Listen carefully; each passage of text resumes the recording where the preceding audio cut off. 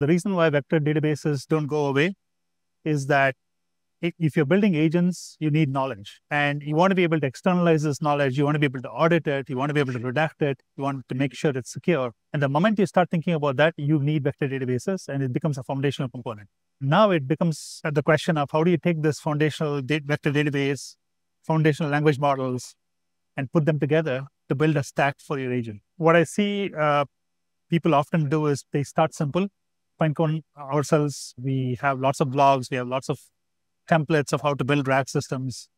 We even have what we call an assistant, which allows you to just drop unstructured data and ask questions.